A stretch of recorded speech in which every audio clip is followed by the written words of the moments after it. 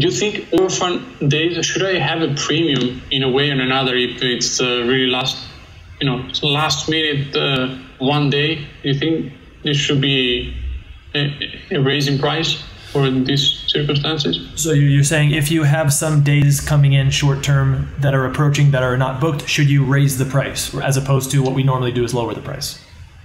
I see, because we usually lower the price, right? But if you have, I don't know, in 2 days I'll stay for one night.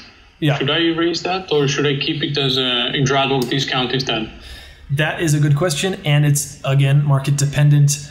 For if you have a lot of partiers, if you have issues with guests, we know that short-term guests are more likely to cause problems. So in that case, in fact, it would make sense to avoid the problems, depending on your situation, to actually raise last-minute discounts. That means your occupancy would plummet, but that could make sense. Like I said, it depends. If you're not in an area where there's much risk of partiers or loud noise or complaints with the neighbors, then it makes sense to lower it last minute, barring there's some sort of a big event and the neighborhood occupancy is very high anyways, then it would make sense to lower it. For you, I think it doesn't sound like you have much risk of partiers, so I think maybe lowering it makes sense. That may be where I would start for you, since you're kind of a mountain getaway kind of a thing that requires more than an hour drive. Yeah.